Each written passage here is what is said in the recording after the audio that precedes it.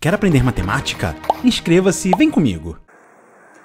Hi Patrick, I'm Rafael, a Brazilian teacher from Rio de Janeiro, and for my problem I don't see any solution for now, at least here in Rio de Janeiro, where I give classes in a favela, a very poor, a very dangerous place full of violence, you know, and the mirror of my students, for example, are the drug dealers. They are the successful people, you know, they know.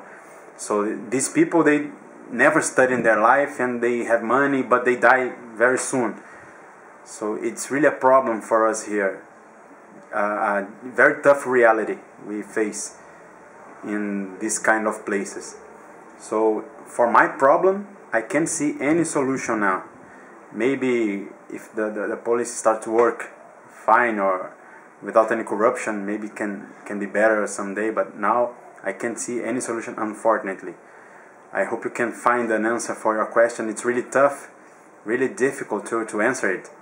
But I told you about my experience here in Rio de Janeiro.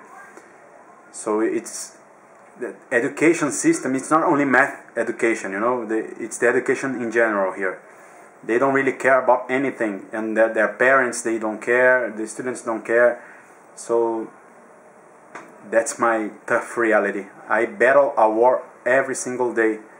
I try my best, but it's really difficult. Maybe one or two students I can achieve, I can reach my objectives on them, but in general, almost 90% of my class, they can't achieve any success.